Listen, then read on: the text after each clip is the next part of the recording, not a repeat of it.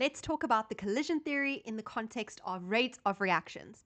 In order for a chemical reaction to take place, in other words, in order for A and B, these reactants, to be converted or turned into these products C plus D, what needs to happen is that collisions between the molecules or particles need to take place. So if we have a reaction between A and B, the molecules or particles of A will collide with the molecules or particles of B. So when I say a collision, I mean molecules or particles literally colliding, but not all collisions lead to a reaction.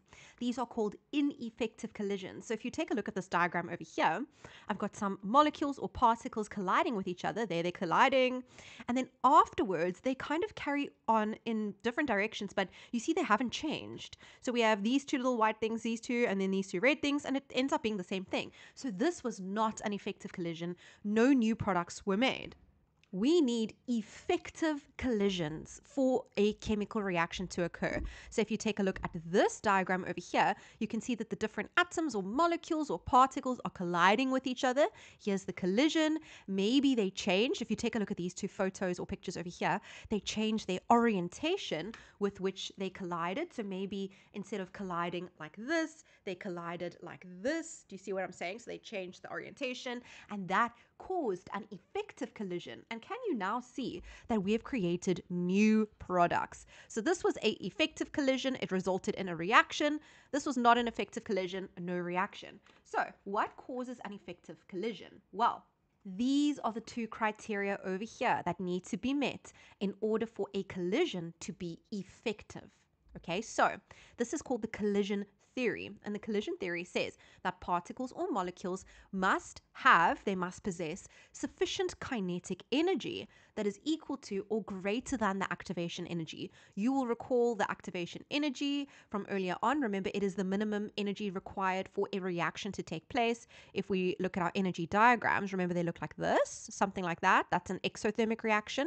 This energy over here, the energy that needs to be taken in over here, is called the activation energy, the minimum energy needed for a reaction to take place. So what they're saying is that particles must have energy that is at least equal to the activation energy or greater than the activation energy. So otherwise the reaction is not going to be successful. The collision will not be effective. That's the first criteria. The second criteria is particles must have the correct orientation.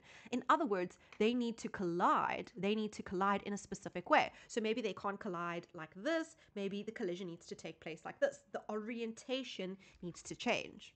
So if we take a look at this diagram over here, just to illustrate the one criteria, which is that we need enough energy. Your particles or molecules need to have kinetic energy. Remember, kinetic energy has to do with motion, has to do with movement. So your particles or your molecules must have kinetic energy that is equal to or greater than the activation energy. So here we got A and B. Here they are colliding. But over here it says colliding or collision without the required activation energy. So let's pretend that the activation energy is, let's say, 400. I'm not going to put a unit to it. Let's just work with amounts now.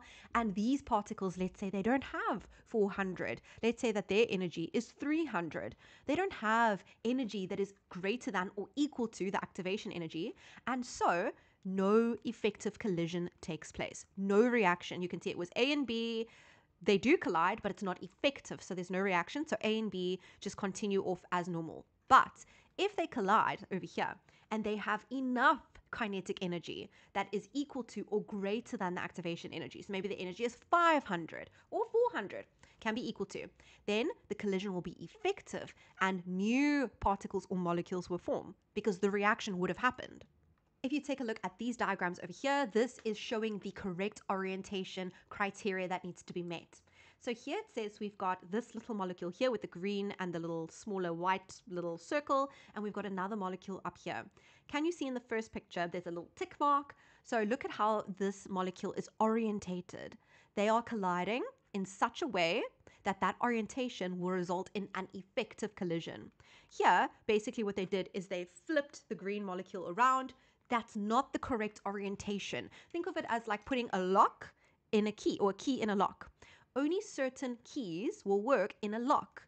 if you have the wrong key, you can't unlock the door. Does that make sense? So it has to fit in the correct orientation or the reaction will not occur. The collision will not be effective. So they basically just showing you orientate the particles, but only a certain orientation will result in effective collisions, which will therefore result in a reaction. So just to summarize so far, for a reaction to take place, particles or molecules must collide, but the collisions must be effective collisions. And how do we get effective collisions? The particles or molecules must have kinetic energy that is equal to or greater than the activation energy. That is criteria number 1, checkbox number 1, and the orientation must be correct. Now, remember what I said in the previous lesson. It's all about increasing the rate of the reaction. So having reactions happen as fast as we can possibly make them happen. So how do we increase the rate of reaction? Well, we need effective collisions. So if we can increase the number of effective collisions that happen in a space of time, then we can increase the rate of reaction. So we can increase the rate of reaction, so we can make the reactions happen faster by increasing the number of effective collisions per unit time. When we measure rate of reaction, we are always dividing by time. We need to increase the number of effective collisions per unit time. It doesn't just help to increase the number of effective collisions overall. It's about increasing the number of effective collisions in the shortest amount of time that we can as well. So increasing the number of effective collisions per unit time will increase the rate of reaction. So if we think about this scenario, I have the same situation over here, same number of particles, let's say the same substance. I have a cold beaker, and then I have the same situation but in a hot beaker. Just think about what would happen and which one would have a higher or faster rate of reaction. Well, in the colder beaker, remember, temperature is related to the speed of the molecules, the kinetic energy. Temperature is related to average kinetic energy. So the colder the beaker, the slower the movement of my molecules or my particles, the lower the kinetic energy. And if I heat that same beaker up, you can see the particles start to vibrate, they start to move faster. And think about it, if their speed increases, their kinetic energy increases, it does increase the frequency with which they are colliding with each other. They have higher kinetic energy, it increases the number of collisions. We also have more collisions over here, as I said. And the very important thing is, what does the collision theory say? So we'll have higher EK of particles in situation number 2 versus in situation number 1. And one of my criteria of the collision theory is that only particles with kinetic energy that is equal to or greater than the activation energy will collide effectively. So because situation number 2, overall, the EK of the particles is higher, the average kinetic energy is higher. Therefore, there will be more particles with kinetic energy that is greater than or equal to the activation energy. That makes sense. And therefore, there will be more collisions, therefore more effective collisions per unit time. And the more effective collisions we have per unit time, it therefore means that we will have a higher rate of reaction. So one of the things that we can do in order to increase the rates of reaction, and we can explain it using the collision theory, is we can increase the temperature of the reaction mixture. And it all goes back to the collision theory, because the more particles we have that have kinetic energy that is greater than or equal to activation energy, there'll be more collisions. There will be more effective collisions per unit time, therefore higher rates of reaction. These poor little particles over here, they have lower kinetic energy overall. So there will be way less of them. There will be fewer of them that have a kinetic energy that is greater than or equal to the activation energy. Because overall, their kinetic energy is very low. So there won't be a lot of them that'll have enough kinetic energy. Remember, the kinetic energy needs to meet a specific threshold in order for the collisions to be effective. So the rate of reaction here will not be as high.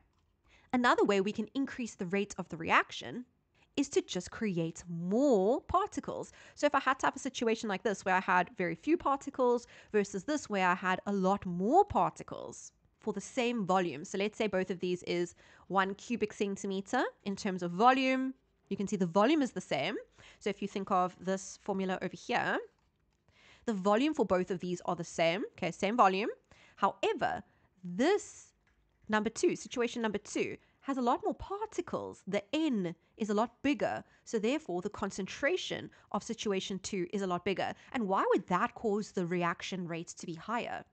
If I have more particles, just think about it, there's more particles in the same volume, there will be more collision. So these little guys and girls are going to bump into each other a lot more frequently than these ones over here because there's very few of them over there. So the more they bump into each other, the more they collide, the more frequent their collisions, then there's just a better chance that there will be more effective collisions per unit time. Because remember, just because they are colliding and bumping into each other doesn't mean it's effective. But the more they're going to be bumping and colliding, the more frequent the collisions, the more frequent the effective collisions will be as well. And therefore, the rate of the reaction will be higher. So the more particles we have, the faster the particles are moving. So the higher the average kinetic energy. Or maybe we decrease the volume. So say we had these 3 particles over here versus, let's say, situation number 3.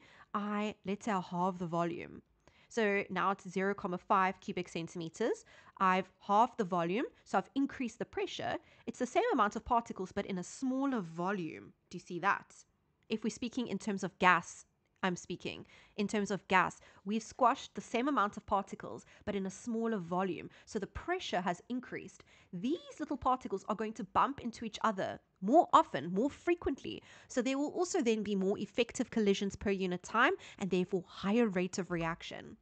And this all can be tied back to the collision theory.